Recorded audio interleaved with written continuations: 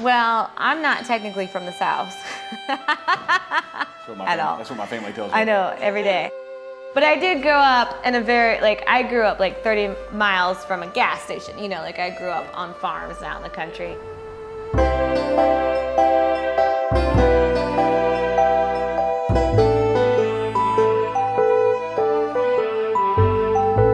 I guess I just started realizing that what I had been doing growing up all along was kind of art. You know, I had pet coons and I trained them to do things, and I was always building shit. I guess I just decided one day that I could be an artist and that it sounded fun, and that was just kind of that.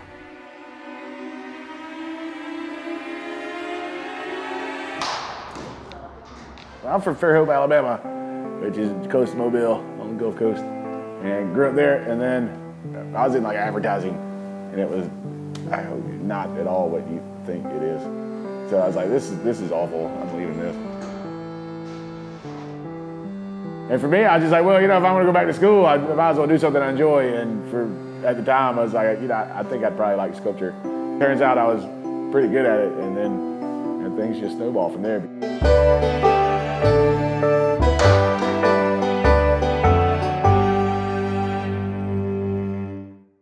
It doesn't hurt that we kind of like each other and get along a little bit.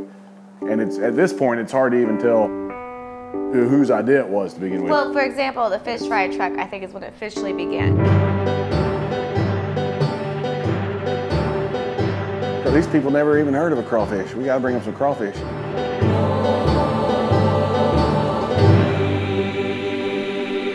What's a food truck missing? Everybody's just standing around the thing, stuffing their face. Let's give them a place where they can come and sit and enjoy and socialize and make it more of an experience.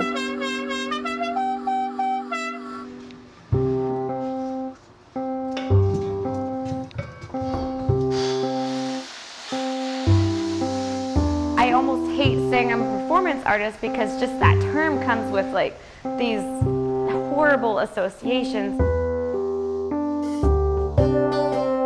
I think that there's a definite resurgence in it, but I think people are still trying to figure out what its role is in today's world, really.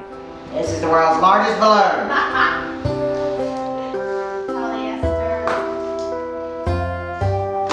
Birds, spray paint. Oh! Let's go to storage. Okay. We pretty much have been collaborating since we've been in New York, and before that. Everything now has just meshed into a collaboration. Neither one of us intentionally. No, it's nothing we were ever came to this point. It wasn't anything. That sounded like the worst idea ever to collaborate with someone. I hated the idea.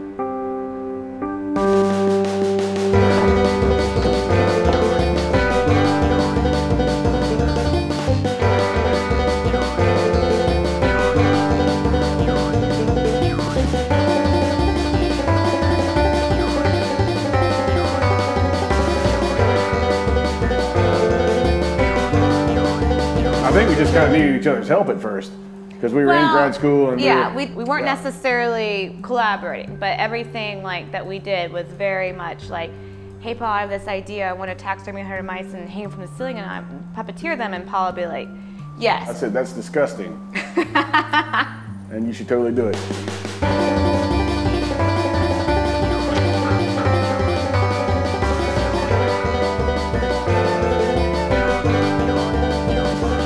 We're usually drinking in some establishment, and what we've come to find out is whatever we remember the next morning, it's worth revisiting, and that makes it kind of a good idea.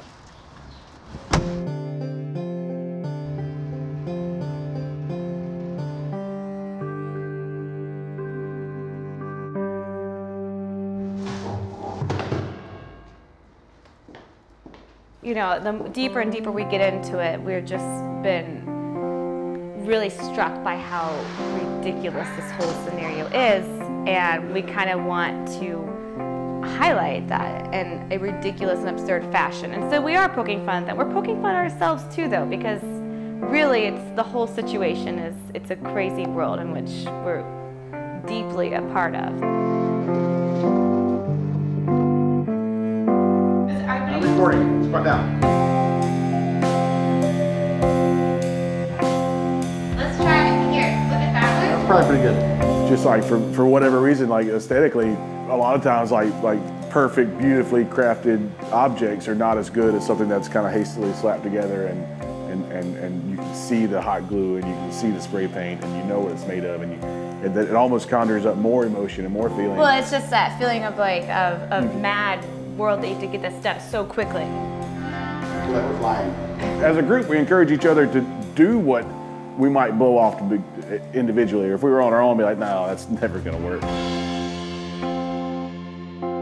We're gonna do what we were gonna do, and our attempts to like fit into the art world are that. You know, when we poke fun at the fact that we're trying to fit in the art world while we're trying to fit in the art world. The art world is what it is. I mean, either you hate that or you accept it and you be a part of it.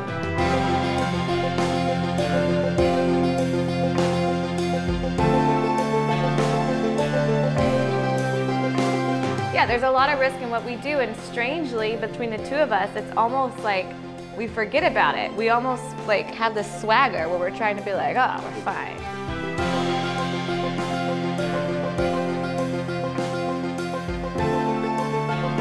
And the show must go on kind of mentality too. Yeah. It's like we can't worry about that because what's the other option? We don't do it. I mean, that's not an option. That's not feasible. That's going to get us nowhere. Anyway, go ahead. This is such a long story about how you got to be. I'm done. The rest is history. You can look it up.